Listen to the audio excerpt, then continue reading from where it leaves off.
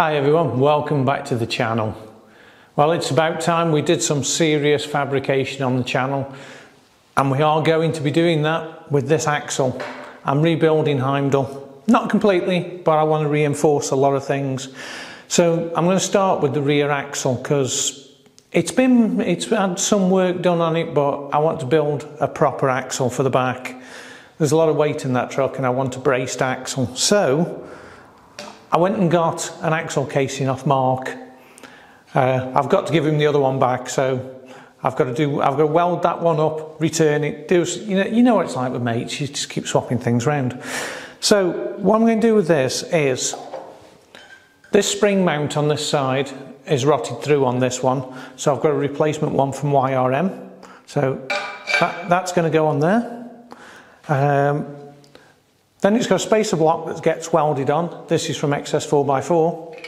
So that's going to give me like, I guess what, 15mm lift on the back, like ½ inch. So that's what's going on that side. Then I've got to brace a truss kit. So we're going to brace the back axle. So that's going on there. That's going on there. And then there's another spacer to go on this side. So that's this axle reinforced, and then it's got to have a diff guard put on, but I haven't got that with me. I'm either going to cut the one off the back of the other axle, or I might just order another one. I'm not sure whether to replace the whole pan or just put a half guard on the rear. Not sure yet, but I want to get this done first. So first thing, we've got to cut that mount off, and we've got to cut that bump stop off. It takes about 5 minutes. Just zip them off with the grinder and then shape all this to fit. Get it welded. So the first job I'm going to do is cut this off and just dress up where the old welds were, so we can put that on first.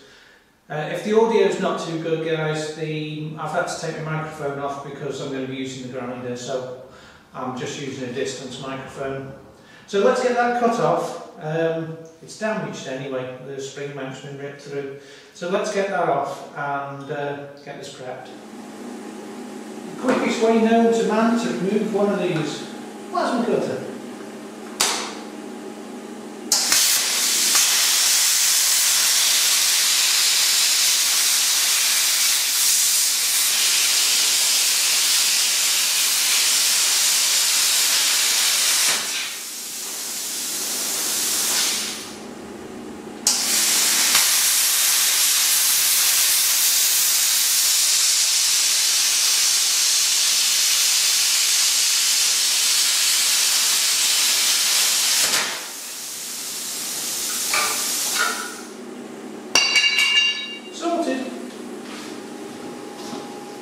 So while we're at it, we might as well cut that one off, and then we've just got a bit of grinding to do.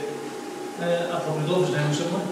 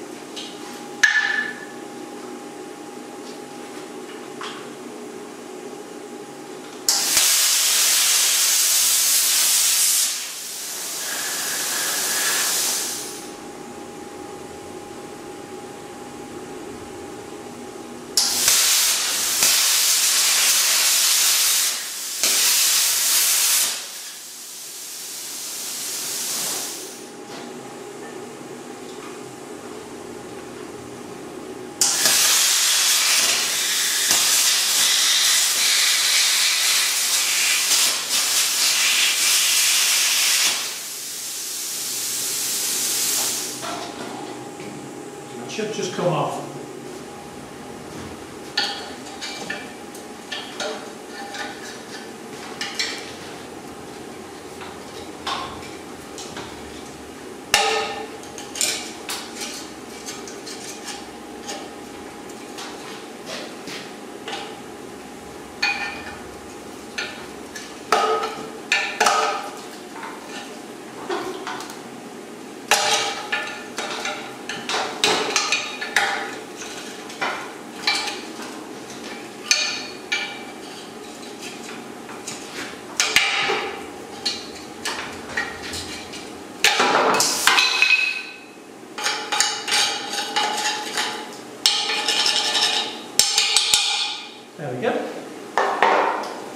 Right, now I've got those bits off, I'm going to spend 10 minutes just grinding this up. There's no point showing you grinding, you know what that looks like. So I'll get this ground off, get it all cleaned up, and we'll be back and we'll start some welding. Quite excited about this. This is going to be cool.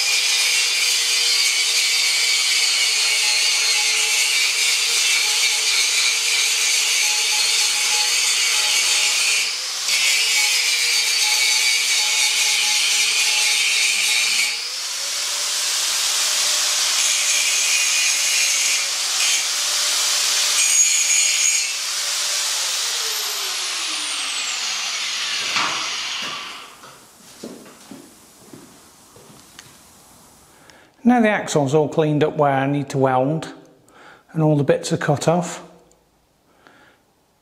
It looks much better now.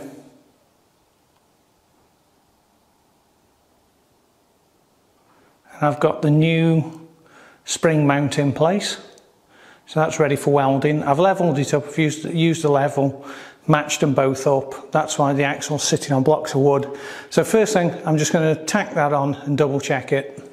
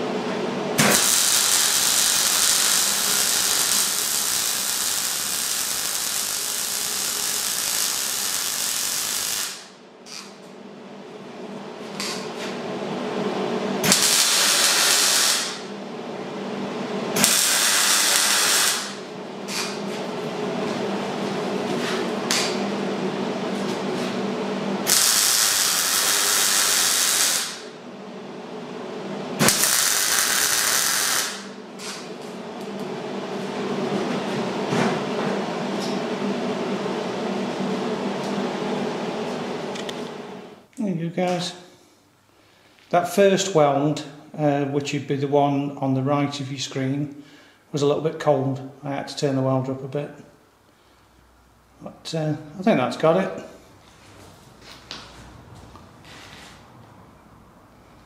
It ain't coming off, is it?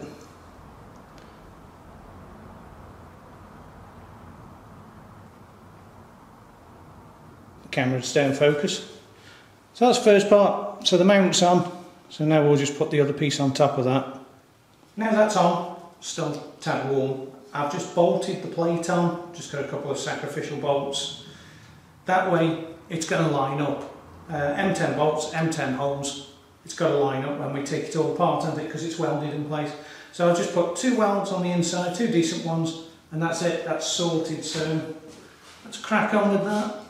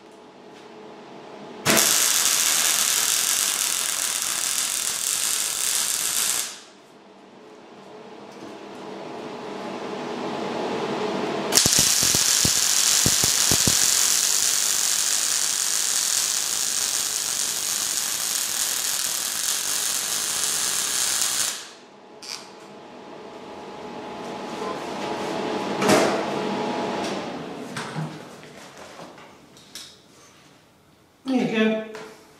They're not coming off. Well, that one isn't. Oh. Brewdog, clockwise. No, sorry, clockwork. That's the beer of choice today. Right, that side's done, and now we're going to move on to this side. But what I'm going to do is have my tea now, so I'm going to do this tomorrow, which will be a couple of seconds for you, and a few more beers for me. And that's Karen home from work. People have to let me know when my doorbell rings, do your dogs go nuts? So yeah, what I'm going to do now, I'm going to have some tea. So it's the next day, and we're going to get this side welded up. So all the heat's out of that side, so that's good. Not that there was a lot of heat in it, it was not too bad. But what we're going to do now, I'm going to weld on the end piece, which is the short piece that comes in this Xcess 4x4 kit. And then we're going to do the long piece, obviously. This is dead easy to do. There's literally, there's 4 welds.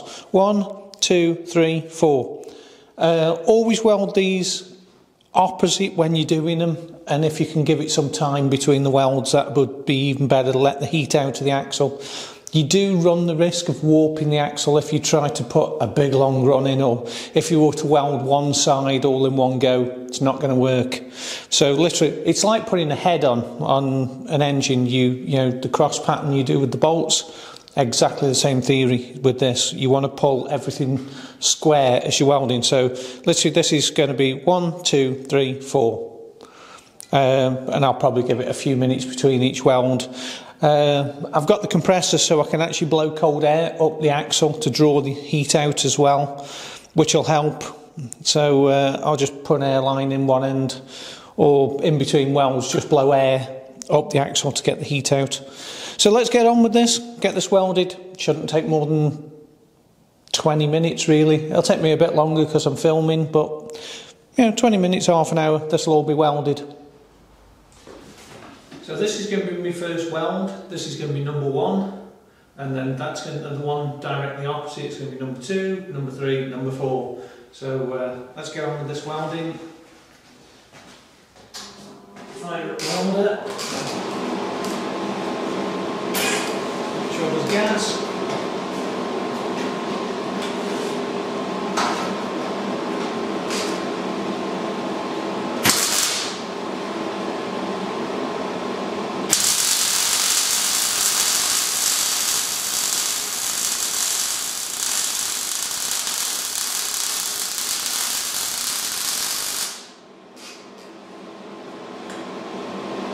That's it for that. I'm going to let that cool. I'm going to blow some cold air on that now and pop the tube.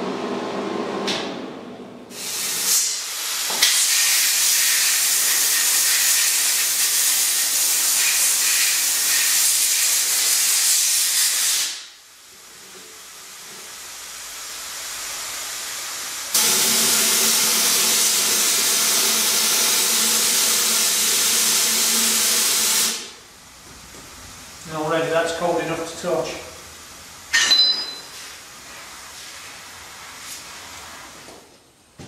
So now we'll do the other side. We'll do number 2.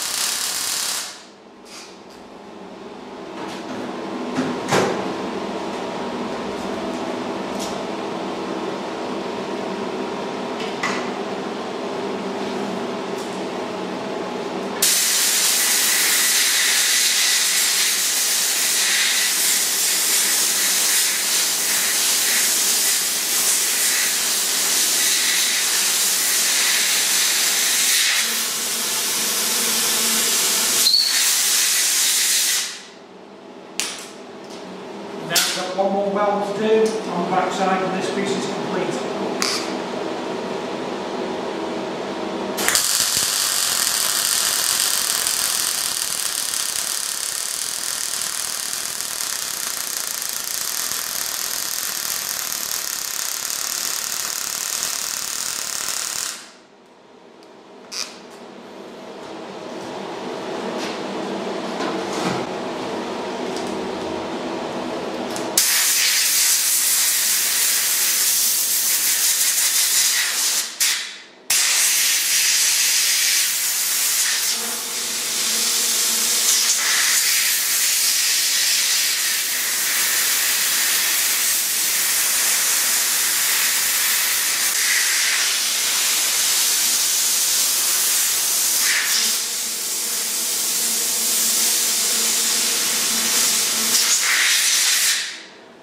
So now that bit's done, we can get on with this piece.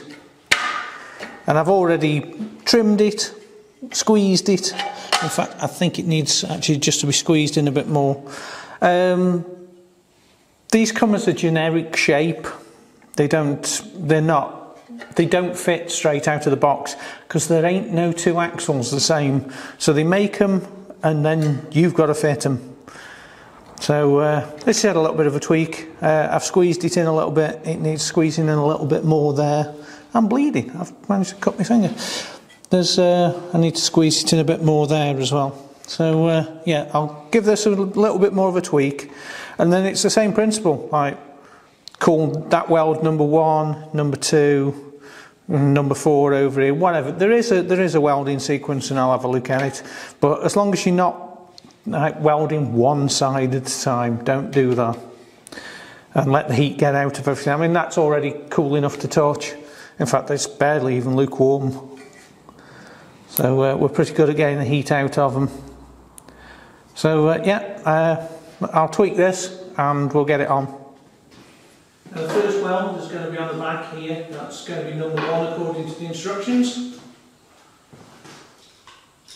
This is actually one of the longest welds, so that makes sense because that's where most of the heat's going to be, is in this piece here, and this is the thickest part of the axle. So we're going to do 1, then we're going to do number 2 is here, and then I'll keep referring to the instructions and see how far we get. Shouldn't take many minutes to do this.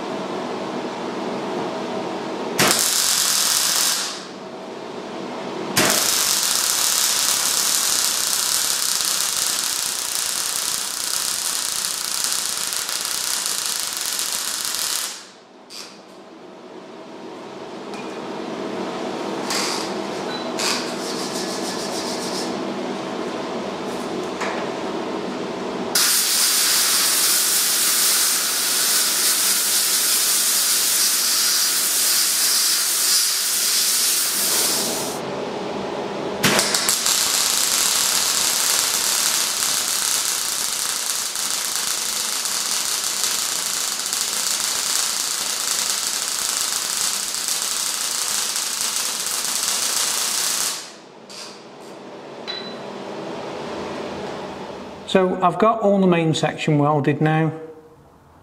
So that's all the way along, like the centre and the top. And all the other bits I've got to do now are the sides, where you see that gap on the left hand side. Got to do that on both ends. So I've got 4 more welds to do, and this is pretty much done. I'll give you a proper look at it when I finish those.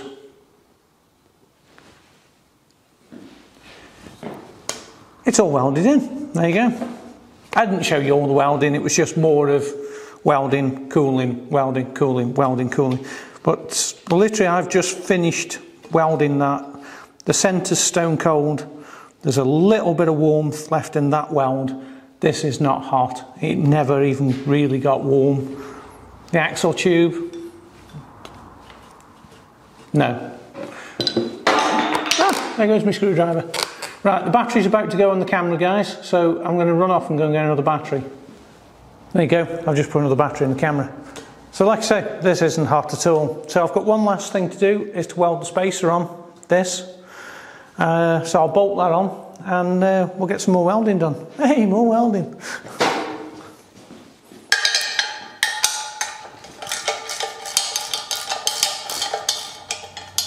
So just like the other side, gravity.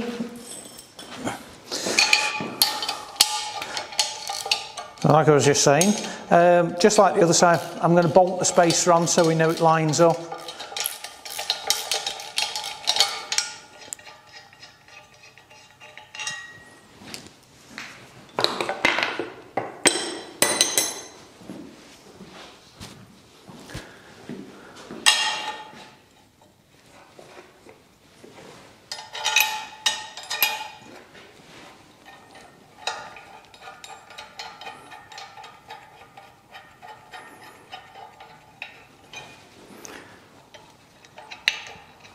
This is so much easier than trying to eyeball it when you're welding, because you know it's going to move.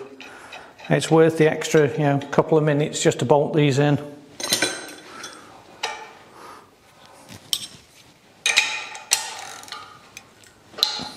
So we'll just do the same, 2 welds on the inside, and that's it.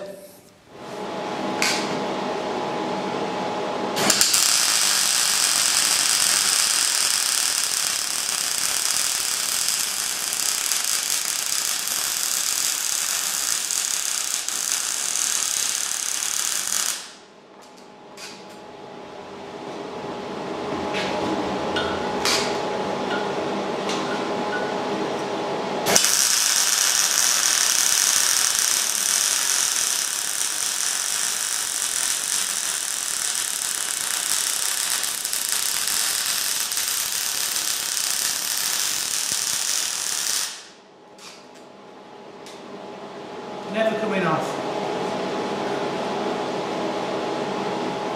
There you have it, that's all done. So I don't think we've warped this axle, I think it's still pretty straight, so that shouldn't be a problem. Like I said, there was no heat in this axle, so I have no concerns about that. So that's all I can do now. I've got to get a diff guard. So I'm going to wrap this episode up here. There's going to be multiple episodes in this series. So this is like, let's call it episode 1, eh? And so in episode 2, we're going to be doing the diff guard, giving this a coat of paint. And then once we've got all the bits together, we can bring the truck in, because I've got to order parts for that, and I know some of them are out of stock. So it might take a while to get to episode 3 or 4 or 5 or 6. Who knows how far this is going to go. But yeah. This is the end of episode 1, guys, so if you've enjoyed it, give me that thumbs up.